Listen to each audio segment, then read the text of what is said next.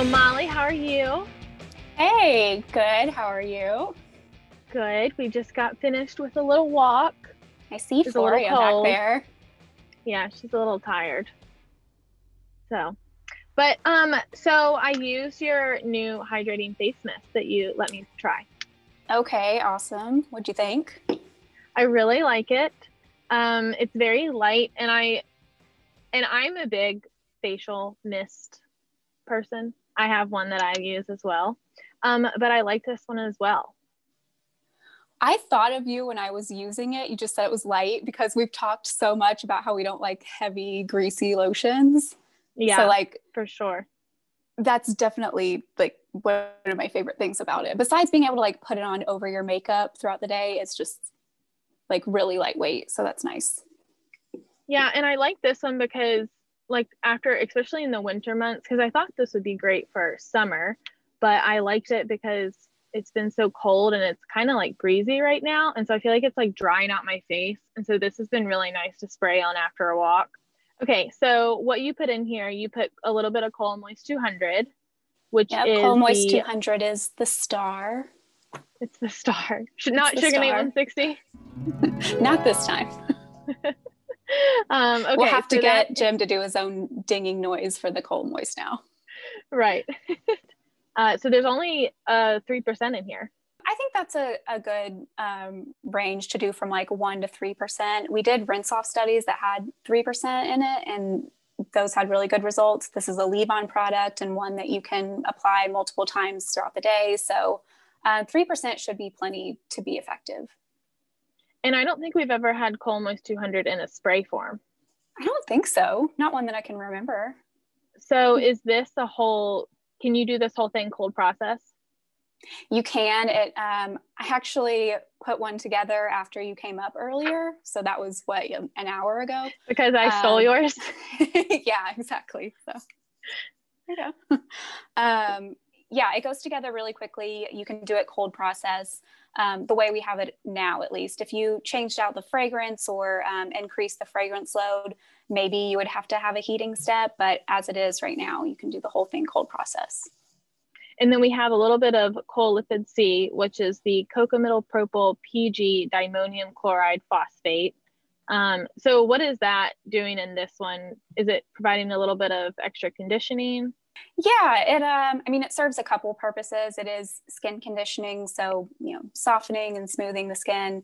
But then it also has the antimicrobial properties, so it could possibly help with breakouts. And it also allows us to use less of the preservative because it's boosting the efficacy. So, and this has a little bit of polysugarmose D9, which is sorbitane oleate decyl glucoside cross polymer. Is that only solubilizing the lavender oil? Yes, pretty much. So I guess if you wanted to do a fragrance-free one, you could take it out. It doesn't hurt to have it in there because it is non-irritating to the skin, which is nice because, fragrance sensitization is a concern for some. So, we have the fragrance in there at a really low level, but then the solubilizer that we're using isn't contributing any irritation. You're spraying this on your face multiple times a day. So all of these products are, low irritation and perfectly fine for your skin to leave on. Yes. I think this would be fine on pretty much all skin types. Very mild ingredients. And I sprayed it on my face and it's not sticky at all afterwards or anything. I really like it. Nice. Yeah.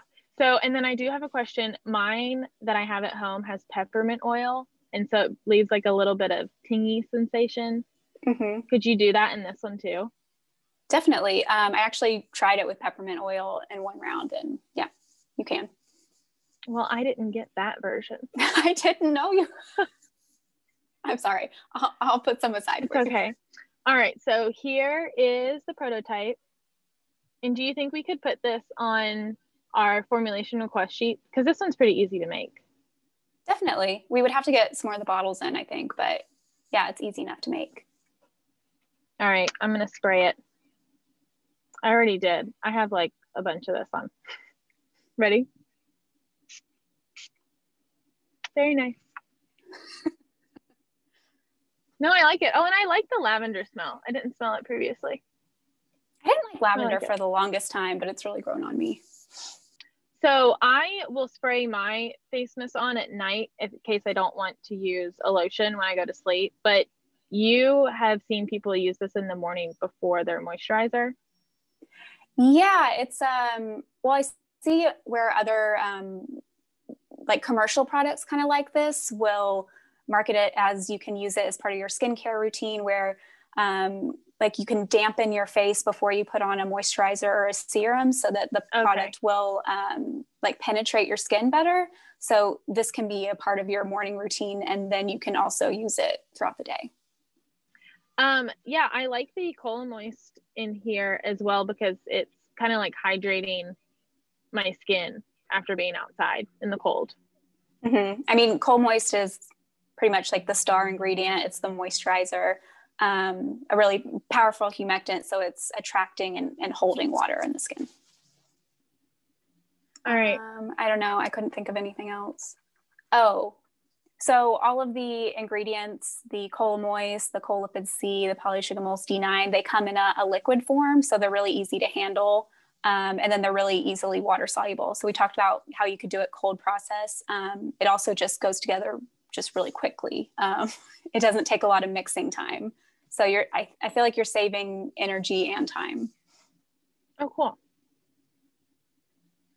Here she is. There you go, girl.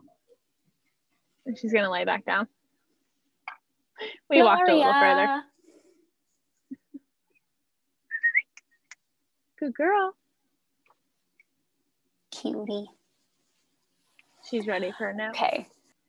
All right, Molly. Well, thanks for chatting with me. This is formulation number 4045. It is the Hydrating Face Mist, and it is a Colomoist 200 prototype leave-on in a spray form, and it'll be available on our website at colonialchem.com/formulations, and we'll also put this on the prototype request list so you can try it out for yourself.